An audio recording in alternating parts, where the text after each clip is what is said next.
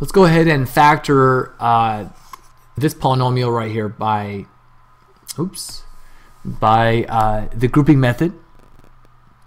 But notice that in order for this one to work right here is that we're going to have to factor first by rearranging the terms here. And the reason why that you know to do that is if you were to put parentheses around the first two terms here, parentheses around these two terms, okay, 2k p squared plus 6, okay, so those have a 2 in common. But notice that these don't have anything in common right here. And basically these won't have anything in common, so it's not going to actually work. So we're actually going to need to rearrange these so that actually this will work here. So I'm going to put the let's see here. I'm actually going to do this. I'm going to keep my first term right here, and I'm going to go ahead and flip these guys.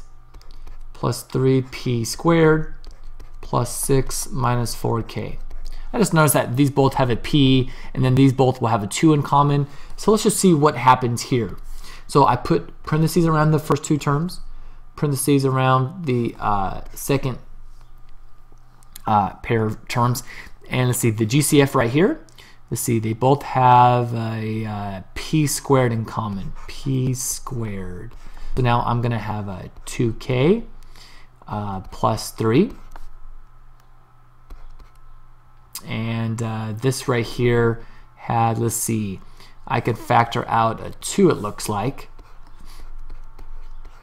I'm going to factor out a 2. I keep messing up right here. So let me try that again. So factor out 2, that means I'm going to have 3 minus 2k. Okay, so let's just see what happened here. I made a small error because these are not the same. And this is actually really good that I'm showing you this right now, because I kept saying in the previous examples that these must be the same. And so since these are not the same, either it's not factorable or I made an error. And I see my error right here. See, when I switch these two, this needs to be a negative 3p squared. So I'm going to make this right here negative 3p squared. And then that's a positive. So now that means this right here should be negative. Okay, but that's just real important here that actually happened, because you just don't want to ignore that, because your answer will not come out to be correct then. All right, so notice that we have a GCF of 2k minus 3. And I mean, like, you can, oh wait a minute, this is a 2k minus 3, this is a 3 minus 2k. Oh snaps, it's a good example right here. So these are not the same. They look very, very, very similar, but they're quite not the same here. And actually, I'm just going to rearrange this. I'm going to make it as negative 2k plus 3.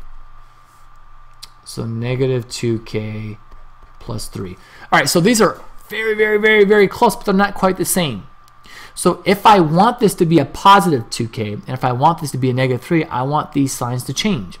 And the way that you can change the signs is by factoring out a negative 1. So instead of doing plus 2, I'm going to do minus 2, which now makes it a positive 2k, and then a minus 3. And I'm going to drop this down. Okay, so now notice that these are the same. And notice what I did is, if the signs need to be changed, then that means this factor needs to be changed. That sign needs to change as well. All right, so lastly, since those are the same, that's going to be my GCF of 2k minus 3. And then what do I put inside? Well, I put what I have left. So p squared minus 2. And that'll be it.